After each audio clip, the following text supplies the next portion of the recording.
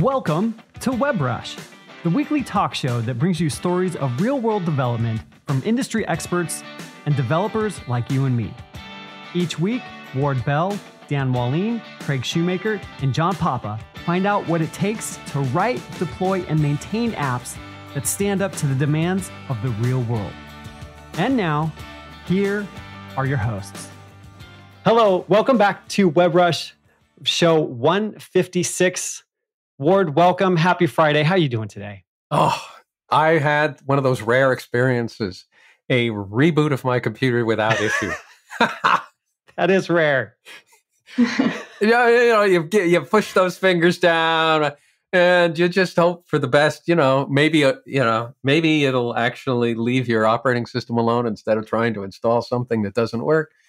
But it worked, and here I am in time for our podcast. What I think is bananas is the fact that we still have to do that today in order to get things to work correctly. And my 7-year-old just came into my office like an hour ago. My 12-year-old was having a problem with the computer, and the youngest was like, well, why don't you just reboot it? It's like, this is just, common knowledge. Like, you got to try that out. Yeah. So... Hey, do you know what a Texas reboot is? I do not. That's where you pull the plug. Just force it down. That's it, baby. That's Just awesome. Pull the plug, pull the battery. That's a Texas reboot. Well, on the other side of the spectrum, where things work well and are well architected, I'd like to introduce Natalia Vendido to the show. Natalia has a background in architecture of buildings and design, and started out building websites in the early 2000s. She worked as a front-end developer, a technical lead, a software architect, and now is in the role of solution architect with MongoDB. Ward, hit us. Natalia, welcome back to the show. It's great to have you. Thank you, Craig. Thank you, Ward. Nice to be here. Well, Ward has got us all set up with the sound effects. I'm sure we'll get lots of surprises as we go along. Solutions architect with MongoDB. That's got to be a fun and interesting role. Yeah, it is. And particularly because I work in the corporate division, let's say. That means that I work with startups and all the fun people and the agile people and people that have really interesting problems with really intensive or data-intensive applications. So it's fun. It's really challenging. Many of my clients are still in the SQL world, and you have a background in the SQL world. But they keep asking me, or trying to convince their CIOs anyway, that they should get rid of this SQL stuff and go to a no document, a NoSQL database. No document. You can see where my brain goes. So then I have to talk them off the ledge. Not because I think I think that other stuff is bad, but I do have this feeling that people think that it's magic. So you've lived in both worlds. How do you like to think about this? We're not looking for thumbs up, thumbs down. We're looking for how do you think about it? Okay, so I think every solution, and I said it before in this show when we were here talking about micro frontends, every solution is there for a reason, right? If you have a problem and you decide on an architecture, make your architecture decisions based on that problem you're trying to solve. SQL databases solve a problem, and they have been solving that problem for 40 years, and they have been doing it right. And then we have new problems as technology evolves and data becomes larger, and we're producing more and more data and different types of data. And then there are these new databases on the block that are here to help solve those problems. So I don't think you just need to, from my perspective, having worked with SQL databases, you just have to replace them because there is hype or because there is another option. You have to migrate only when you have the real need because you are feeling constrained in a certain way. You either cannot, go to market fast enough, for example, because you have to do some processes before updating or modifying your model, or there is a real pain that you are trying to mitigate by changing the model behind your database. So I started, like you said, I come from the SQL world as well. When I learned to develop, I did with PHP and MySQL, and that was the default, right? Well, you don't have an audio for that, like boo. You need to find one. I have I'm sure I have a sound effect for PHP here somewhere. But I think that wasn't either. That wasn't my decision either, right? It was an opinion of the content management systems I was using back in the day, right? And most of them that I used that were, you can prepare that sound again, Joomla and WordPress and Drupal, they all worked with MySQL. Yeah. They were there. Yeah. They were there.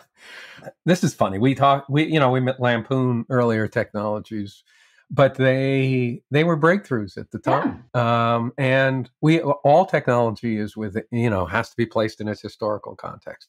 And so the only crime is to start a PHP project today, not that you did it back then. So just like jQuery was just amazing. And it is an amazing piece of technology. And so it was a breakthrough, but it would be a crime today. It wasn't a crime in the day. So we kid because we love. So anyway, back to your story. So you did that stuff and you had MySQL. Exactly. And it was working fine back in the day, like we said, because we had other requirements. Like I don't think that I don't even think I heard the term SLA back in the day, or at least where I was working, right? We didn't have those SLAs of 9 nines or 4 nines. And you had a requirement for a throughput of X and a requirement for latency of whatever, and everything had to be real time, and the data had to come back real fast, because we were also mostly working with static content, right? You had those content management systems that serve the purpose of, rendering pages that users went and read and closed. And yeah. And that's a lot of sites to this day. That's a lot of stuff until this day. So that stuff works. But now where you are, you have different demands, right? Well, where I am right now, we have one demand, right? To change the world with one technology. But where I was before, no big deal. Exactly. Yeah, we're very ambitious. But until 6 months ago, when I joined MongoDB, I was working as a technical lead, as an architect, in a different kind of context. And this particularly the front ends were a lot more dynamic. And so users do a lot more stuff at a site, at an application, on their phones. They want to get the data right away. And also there are multiple applications of data or of implementations that require different types of data to be saved to a database.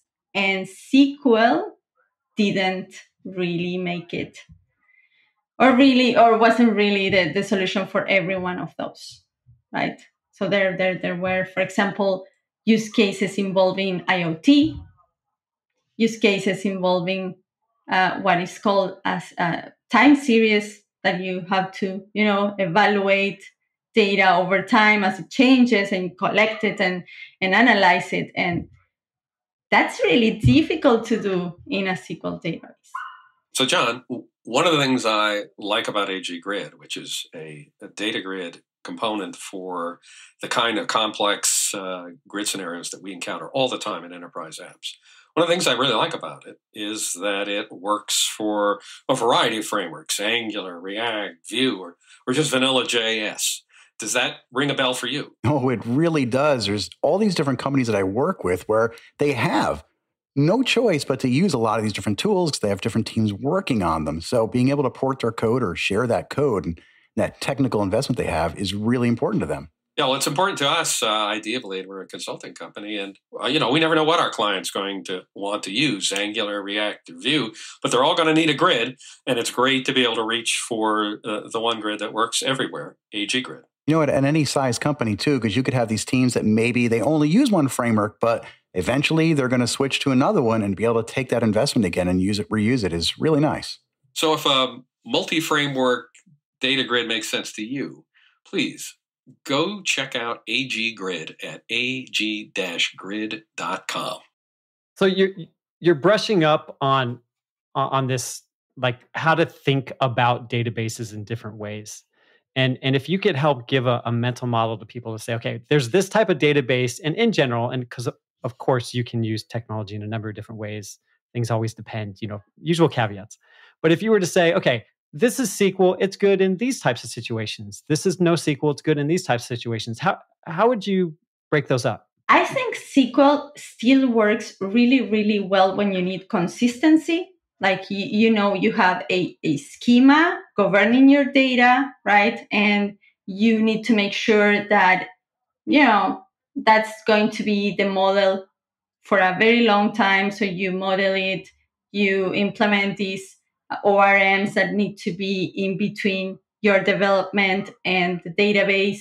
And it's done once, and it's not going to be changing very frequently.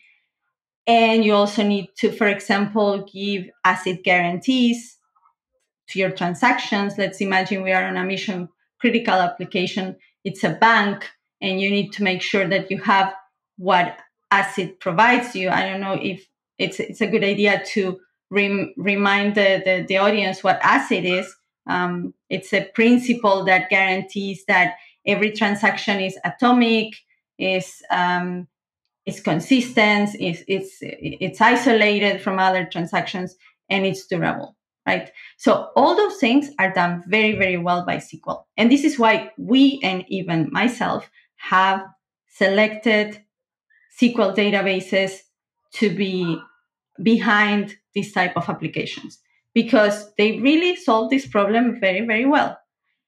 Now, when, like mentioned, you have use cases, we were working with this very large client that I cannot mention for some reasons, but they are on the electronics and home appliances, and now everyone wants to be connected to the internet, right? So these home appliances are collecting information about their usage, about their performance, about the times when the users have it on and how long a cycle lasted.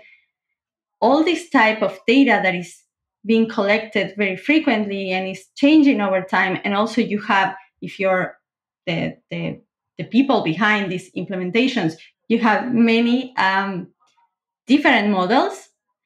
You probably want to go with a more flexible data model.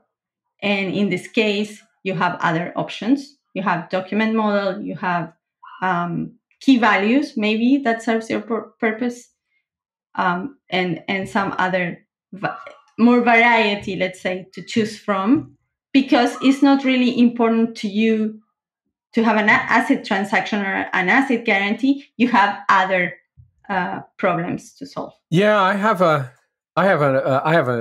additional take on that. The middle letter in SQL stands for query, mm-hmm. And that's the real breakthrough for SQL was that you could query your data from many different angles, thanks to joins and relationships, and therefore, the structure of the data as you might want to consume it isn't baked in to a SQL database. And when you have lots and lots of pieces, as you do, for example, in a CRM system or an inventory management system where you've got customers and orders and locations, and you just look at the model and it just explodes in terms of the number of dimensions upon which things that you would want, and you have some things called like relational integrity, Exactly. so that invoices have a common customer, and if you change the customer, you don't want to go visit all those invoices and patch up their customer records and all this other stuff. So you have that, you have relational integrity, you have all of these aspects, and you also have the characteristic that one of the most important things you can do is go at that data from different angles, and not even be able to know ahead of time, not be able to bake into the structure what those angles are. It has always struck me that this is underappreciated about SQL databases, because the other ones, the competitors, are all out for optimizing other things, and they work best, it seems to me, when the model is very well defined, is going to have a long life that way, where the way it's consumed, at least when you're doing it along the most optimal speed paths, is the same every time. Where you have, yes, a graph of objects, but they don't change much. So you're willing to give up rapid relational integrity and stuff like that. And of course, time series data is exactly like that, right? There's not a lot of dimensions to it. Like if you think of a stock ticker, right? You got a price, you got a ticker, you got a date, and you got a lot of it. Right? It's not, right. And I'm not linking that up to a whole bunch of things that might change or anything like that. So it's coming at you just in a flood, and you want to optimize that. So yeah, small model, pretty clear how you're going to approach it. Not likely that you're going to change it in real time later. You can of course replicate the model to query over it and analyze it any way you want later. But like right now, this is what I do. I think that difference in data model and what you need to do with it is underappreciated. So anyway, you just heard my rant on it. Sorry. No, but you just asked me. You just set me up, and I just went crazy. So there you are. Back to you. But it's perfectly valid, and that richness of a very extensive model that you can query from different perspectives, like you said, makes it also difficult to treat in certain situations. And I think this is another one of the problems that these new databases came to solve. And it's the problem of distribution, right?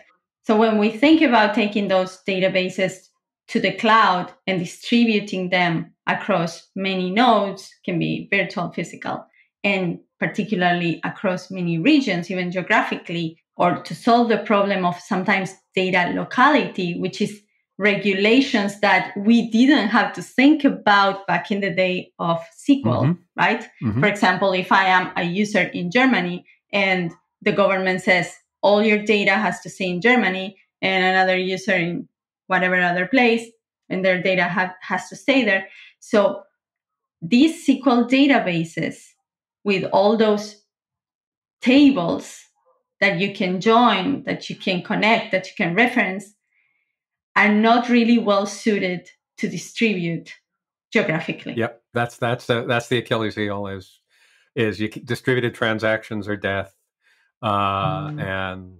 having to reach great distances to pull things together. Then it doesn't work. You want to replicate.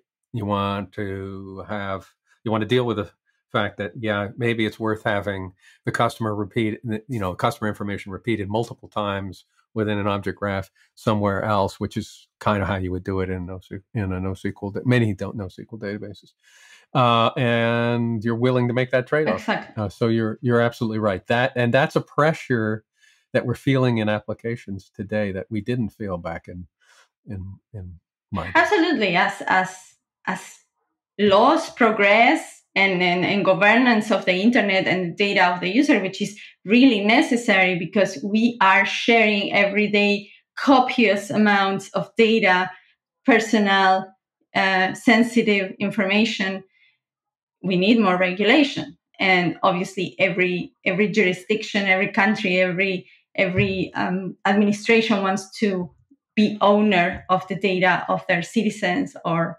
whatever. And it makes real sense. So now we're distributing systems, but there are certain constraints, and the constraints come dictated by those laws. And I think it's really good in that sense. It's a benefit. And like you're saying, even like just 100% man, like sometimes you don't have a choice. It's just like, this is how it must be. If we were to take this down to even more of a practical level and talk about some of your experiences in different implementations that you've had, what kind of stories can you tell us about? I don't know. Do you have a project where you started out thinking or building it one way and you soon realized, oh, we need to go another direction? Or do you have something even where like you got to the finish line and you realized this was really the choice that we needed to make and that all these benefits came from it? Well, I have made the choice of SQL databases in the past, and they are still there. So whenever, like we mentioned, whenever there is no change in the model, that comes frequently and on every iteration, and you don't have to worry about all the overhead that means, it's perfectly fine. Because when you update the model, you come across some other tasks that you have to do with. And we mentioned these additional layers in between your development or your application and the database. And the fact that SQL databases, when updated, usually have to be put offline. So you need maintenance windows. So you need to think about the business impact of this. However, there was an application for which we selected PostgreSQL as a database, because PostgreSQL it's something that you want to go with if you don't want to get stuck with Oracle, for example, and it's and pay perhaps the licenses that you have to pay with Oracle, and it's also perceived, at least by the developer community, as a more progressive SQL database and more sophisticated than MySQL, right? Or MariaDB, for example. Mm-hmm, mm-hmm. And it seemed like a good choice. And we could also store JSON data and query JSON data from PostgreSQL. But it didn't happen to be, in the end, it didn't happen to work as simply as we expected, especially the querying the JSON data part. It was more complex than we expected.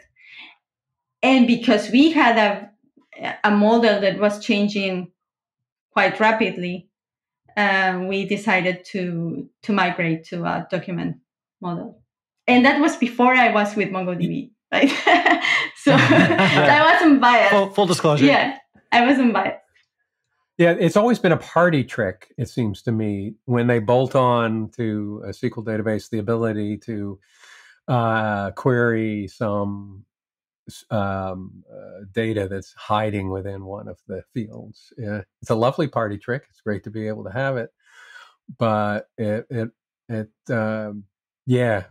it's questionable whether that's going to scale. It's great to have for occasional use, but it can't be fundamental. If that's fundamental the way you're querying your database, then you got the wrong database. Absolutely. And we were thinking about scalability at that point, and we were thinking about also data retention, which is one of the aspects you have to think about when you select your database. The cost of having cold data, for example, data that you are not going to access very frequently after a certain time, and then you want to probably offload or to object storage. You want to move to cheaper kind of storage, and then you think, okay, let's try to work with types of data that then you can offload, but you can query eventually if there is the requirement to do so. But yes, for that particular case, it didn't work. We had to go full document model after a while, and obviously, it's something that is very costly, right? Migrating the database. it's costly. Well, you have, not only do you have the data, but then you have tooling, you have reporting, you have the skill of the people working on it. I mean, it's, I can imagine. Definitely. Hey, John, I have this great idea for a mobile app. I want to use native features like the camera, photo gallery, and geolocation, but I just don't have the time to learn a new language like Swift. Yeah, but you do know JavaScript and web tech like React, Angular, and Vue, right? I do, but how does that help me? Well, if you use the Ionic framework, you can use your JavaScript skills and you get fully styled iOS and Android mobile components. Plus, it uses a capacitor to talk to all the native device platforms. So if I use Ionic and Capacitor, I don't have to learn a new language. My JavaScript skills give me what I need to build a cross-platform app. Absolutely. And you can check it out at ionic.link/webrush. I'll do it. Diving down a little bit more into the issue that you faced there, was it the querying issue that became a problem, or was it more of the scalability issues that were giving you difficulty? We had different problems. We had the querying issue. We had the scalability issue for reasons that we mentioned earlier. And we had a migration in between providers also. And because the APIs were different in between providers to query this same database, that also caused a lot of overhead. So in the middle of this migration from one cloud provider to another, we discovered that the database was, although it was PostgreSQL, it wasn't really the same. It didn't provide the same APIs as we expected it to be provided. Like the consistency between APIs wasn't there. Really? And it was nominally the same versions of SQL, but it wasn't the same of Postgres? Exactly. It was not the same. Wow, I did not know about that. So that would worry me. Yeah, you should look into that. Well, I'm used to using, Microsoft's SQL Server stuff, and that doesn't happen there. You can lift that. If you've got one version, you got one version. It's going to work wherever they plunk it down. And it's available by, in a number of cloud providers and all that other stuff. So it's kind of stunning to me that you don't have that API stability behind Postgres. That comes as well, but I'm easily surprised. One of the things, so let me throw a challenge at you. Again, I haven't gone near these in a long time, but one of the things that was worrying was when you had to change the structure of one of these, maybe even one of the ones you mentioned along the way, databases, NoSQL databases, that was really hellish. That you really had to bring the whole thing down, and it wasn't always. It could be on for a long time, and you could even blow the address space and length of stuff that you could have in an object graph. So you would really have trouble re-architecting that. Now, that was sufficiently long ago that maybe that's not something you've run into, but it was my impression. It's you know how it is. When you touch the stove when you're a child, you never want to go near the stove again, right? So I got burned. But is that, how do you cope with periodic, let's call them scheme, even though they don't officially have a schema. Let's admit that every time tell me, let me back up. Maybe that's not a given. So, because everybody says schema list, but I've never put data anywhere that didn't have implicit schema at least. So tell me what happens as data evolve and data structures evolve. How is that a no-brainer these days? Because it wasn't back then. Okay, so I cannot answer this question for all the document databases, right? Although many of them work on top of the same underlying API or model. I can tell you how it works for Mongo if you would like to know how that problem is solved, because that I see every day.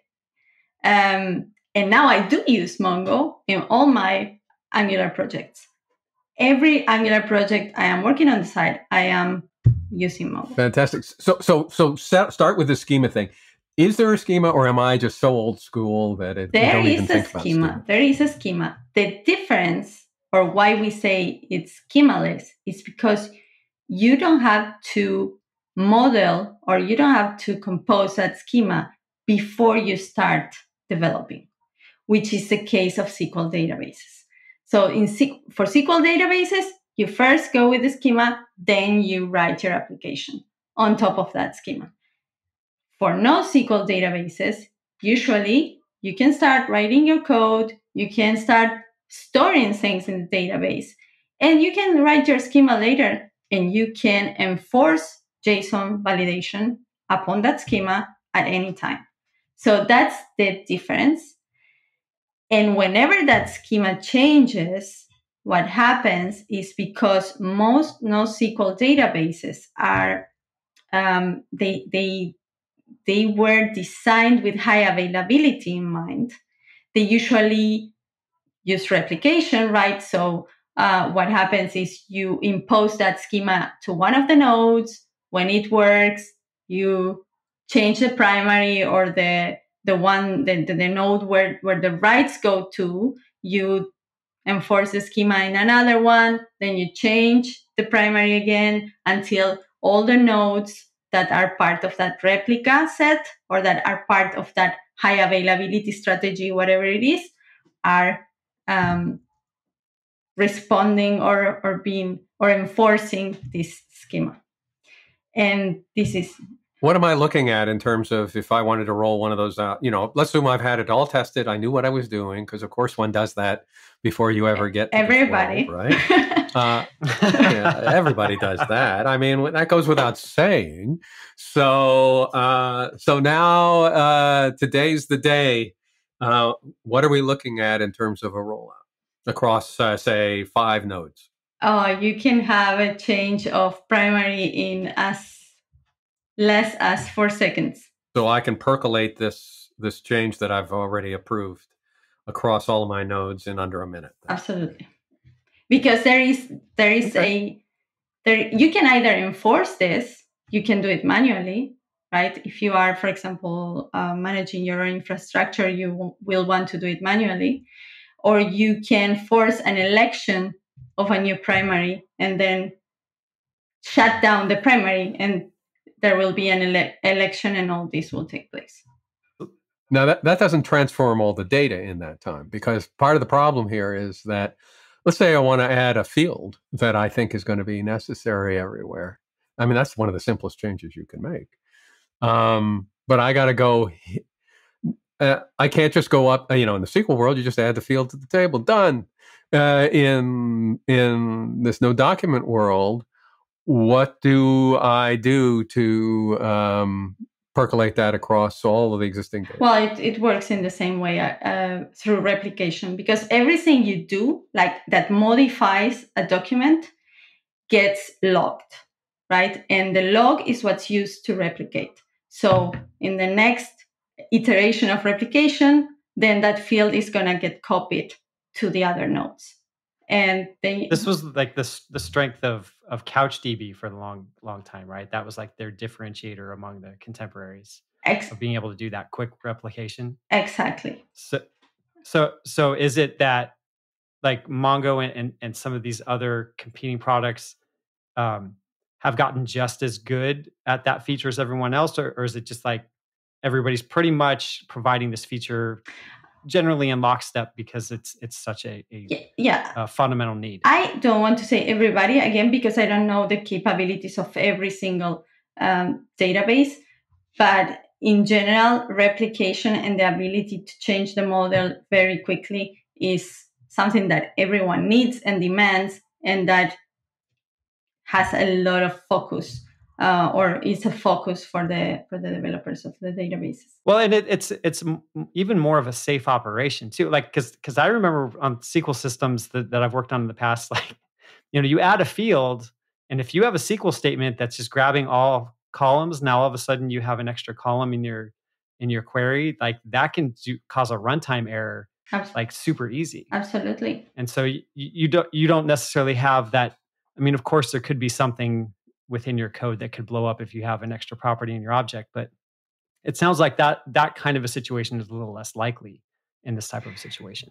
It's never going to happen because null or not having that field or not having a value for a field doesn't produce errors by default, by design. You can force that on the application side, on the driver, right?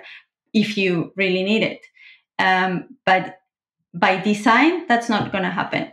What can happen is that if you have a concern, a read concern to one of the nodes in particular, and that means that you have connected your application to a certain node and that field wasn't replicated, obviously that data is not going to be available.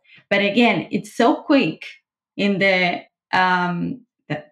replication, depending on the size of the uplog. I mean, depending on how many operations you did, Sure. and how many modifications you did. But we are talking in the range of seconds or minutes. And that's a global distribution? That's a global distribution. So can I ask about relational integrity? I'll give you a little example. Let's suppose we have something where Craig, I always pick on Craig. It's part of the fun of the show. It's so easy. Suddenly, he's been very active over the years, and he appears everywhere throughout through a lot of the data. And suddenly, Craig decides not to pay his bills, or he does something horrible, and we have to ban him. It's SQL. I just flipped the switch, and because everybody's going to do a join against the person table, and they're going to realize that immediately that Craig is persona non grata. But how do we make him persona non grata effectively? This is the relational integrity problem, right? Because if you've replicated him everywhere, you got to go find him everywhere and plug his value. Or am I completely off base on that? Talk to me. I think that the difference here is how you store that data. Yes, relational integrity, because you have many tables and then you have references or keys, and this is how you design your model. In document databases, the premise is that everything you access together, you store together. That's not always the case, right? There may be times when you want to also create references. Like you may decide to go with sub-documents in the same document, or perhaps if you are going to be accessing part of that data or a subset of that data, you may want to move it to a different collection altogether. You will make persona non grata by reference, and in cascade. So every instance of Craig will disappear from this show because the reference, the ID, he'll be flagged as somebody we shouldn't be listening. The identifier of Craig will flag him as persona non grata. We never delete anyone. We just make them disable miserable. them. No delete. Just disable. That's it. We cut them off at the knees. That's it. We erase them. Right. So you've upset my apple cart, and I love that. There are apples all over the floor. So now I'm beginning to think, wow, maybe those people are right. Maybe we should get off this out of the SQL apple cart, and we should just sign up. All right. So I know there's a tremendous pain in taking an existing application and moving it. So let's leave that aside. If I'm looking at a new project, should I always go with a Mongo, or do I still have choices I should make from your perspective? I think there are databases that are very dedicated, like we said at the beginning, in solving certain problems. And because they are so focused, I mean, in general, document databases, because they're like a superset, they can store many things, many different types of data. So they are likely a good solution for many, many use cases. But then there are some databases that take care of certain problems, like, I don't know, let's talk about Redis. Redis, that is a key value database, very simple. You can use as cache. If you need to solve that problem, go with Redis, right?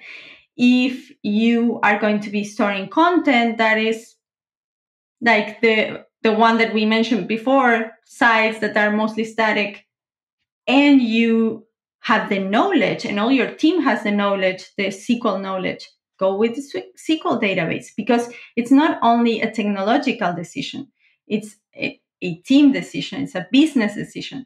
If all your team knows how to write SQL code and they can do it really fast, why would you want to, put them under the stress of a learning curve, of, the time that is required to learn this database? So always when people make architectural decisions, they have to think of all the components. And it's not only technology, it's people, it's business, it's time, it's money. Can you go with document databases? If I go really biased, I would say yes. I think it solves most of the cases. But yeah, there are other considerations, not only the technology, right? Also what you like doing, what your team is ready to go for, and what makes it simpler for you to deliver in the end. Well, Natalia, thank you so much for hanging out with us today. Here at the end of the show, what we like to do is kind of cap things off with a final thought. So I'll give you a chance to think that through a second. So, Mr. Bell, what's your final thought of the day? Well, I read a book. Congratulations. This week. Thank you. It's not often that I get to read a book. And I read a book that I want to talk about, or at least briefly. And that is a biography of John Maynard Keynes called The Price of Peace.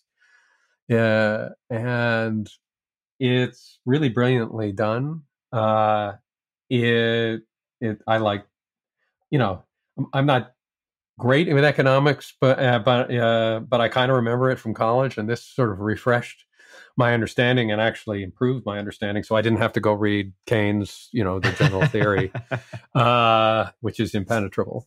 It's not the 3-volume official biography that a lot of people refer to. No, this is very accessible, and best of all, it works very hard to relate the intellectual and historical context in which Keynes evolved his ideas with our own problems in the last, in this millennium, and the way in which we're approaching our own economies. And there's startling insights in there regarding laissez-faire, regarding scarcity, the fact that we don't live in a scarcity world anymore. It feels scarce sometimes, like when I don't have what I want. But I mean, as humanity goes, we're not all scratching in the dirt just to get by anymore. And that has implications for our economic systems and for what we think about trade and stuff like that. Now, I don't know whether that sounds like a snooze to a lot of people, but I found this book to be a page turner, absolute page turner. I'm gripped by it, so I am putting it in our show notes. I beat you to it; it's already there, and I think it's a really good recommendation. I have always found economics and economic theory fascinating. I've never been any good at it. I remember in college I took a test and I was sure I aced it, and I got it back, and I got a big fat F on it. But that's life sometimes. So on the other side of reading, we all tend to do a fair amount of writing from time to time. And the Hemingway app, I don't know if you've ever seen it before, but it's a website that you can go in, you can plug some text into it, and it tells you if you are writing run-on sentences, if you're using passive voice, if it tells you the grade level in which your text registers in at, and it can help detangle your thoughts often. Nice. So yeah, HemingwayApp.com. So I no longer have to write like F. Scott Fitzgerald and passive phrases. Not unless you want to. Yeah. No, I love it. I'm a huge Hemingway fan. One of my favorite little anecdotes about him is he put together a little contest with his friends to come up with a short sentence that would be the lead to a story that would immediately grip you. Mm. And one of his winning entries, I thought, was this. Baby shoes for sale, hardly used. There's so many Just imagine things you can do with where that goes. right? Just wow. That is so full of pathos. Baby shoes for sale, hardly used. And that is a Hemingway sentence if ever there were one. Amazing. Yeah. And my final thoughts, I mean, I can link it to that. We all like to read. We all like to write, and writing is also an exercise of, self-introspection. But also when we are choosing our technologies, it really works to sit down and write about what you're trying to accomplish and what problems you want to solve. So you can maybe use that app, I don't know, but you can definitely use many other apps and sit down and think at large scale, what problem am I solving? And then when you think about the problem, the people that is working with you, like I mentioned before, then think about the technology you want to use, that it's really going to solve the problem while making your team happy and probably your stakeholders as well. So that's my final thought. Don't make choices upon hype. Make them. I like that. Yeah. Oh, I never do that. I'm sure. But wait a minute. There's a sale on aisle 3. I've got to get that pet rock. The shiny object syndrome. Yeah, this is. God, come on, admit it. You love the shiny object. We all love the shiny object. I bought this keyboard with the copy paste from Stack Overflow. You should do that. Like, what was the last shiny object you bought that you're ashamed of? Yeah, it's that one. Yeah. But I put it together with a couple of friends, so I feel less guilty. Strength in numbers for sure. Well, Natalia, thank you so much for joining us again. Thank you, our dear listeners, for joining us each and every week on Thursday afternoons. And we look forward to talking to you and hearing from you soon.